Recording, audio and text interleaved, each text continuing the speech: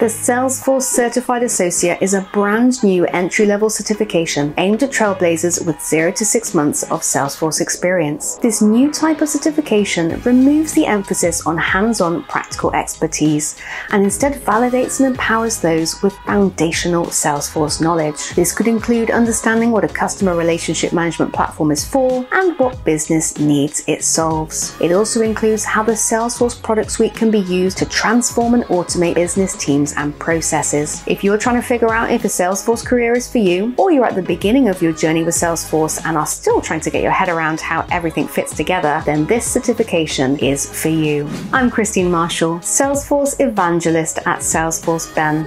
Our mission is to help you advance your career, so whether you're just starting out or have a few years under your belt, be sure to subscribe to our YouTube channel and check out our extensive resources on salesforceben.com.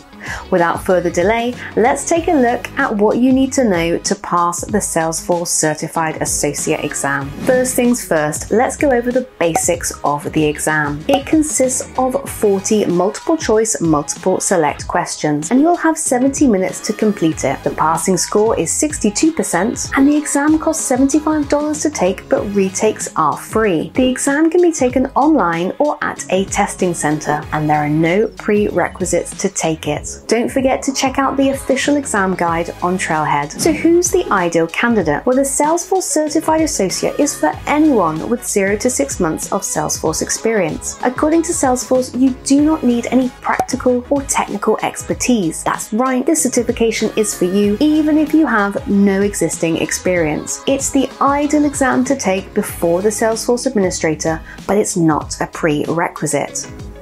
The certification is designed to prepare you for a career in Salesforce by validating foundational knowledge, including what Salesforce is, what it does, and how the platform solves business needs. The exam is split into 4 topics: Salesforce ecosystem, navigation, data model, and reports and dashboards. Let's take a look in more depth at what you can expect in each topic. First up, it's the Salesforce ecosystem at a whopping 32%. This is the largest section with the highest weighting on the exam, and you'll be tested on your knowledge of the Salesforce ecosystem, including resources to learn and apply Salesforce learnings. These could include Trailhead, Trailhead Playgrounds, developer orgs, the Trailblazer community, community groups, or Salesforce Help. You'll need to be familiar with the Salesforce product suite and when a particular product or cloud is required. SWOT up on use cases for Sales Cloud, Service Cloud, Health Cloud, Experience Cloud, Nonprofit Cloud, and CRM Analytics. You'll need to understand how companies use Salesforce and what Customer 360 is. It's also important to understand what customer relationship management platforms do and the business needs they solve. Get familiar with Salesforce architecture and the concept of multi-tenancy platforms. And finally, career paths and what specific roles do, including administrators, developers, and business analysts. Topic number 2 is navigation with 28%. This scenario-based section will test your understanding of how and where to find information such as licenses, company information, and org settings. It may also ask about list views, including Kanban use cases, search, and personalization features such as tabs, language, and time zones. In addition to being familiar with where you would make changes at a more global level, you should also be able to identify where end users can make changes, such as adding a phone number, changing their default locale, resetting their password, or amending their app navigation, such as tabs. You'll be expected to know about the app exchange, user management, and where basic customization takes place in setup.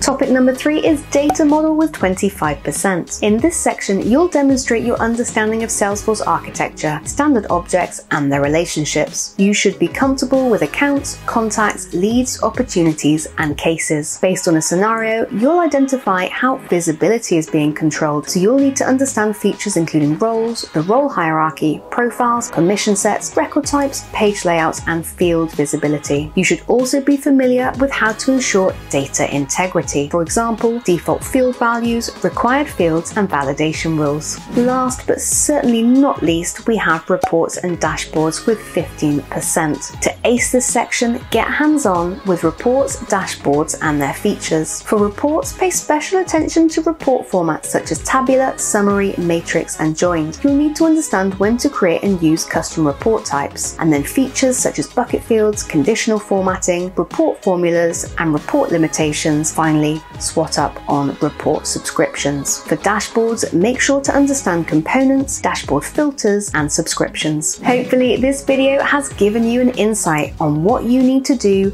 to prepare to ace the Salesforce Certified Associate exam. Check out our full study guide and tips, which contains additional useful resources. You'll find the link in the video description. Don't forget to like, comment, and subscribe to stay up to date with the latest content from Salesforce Ben.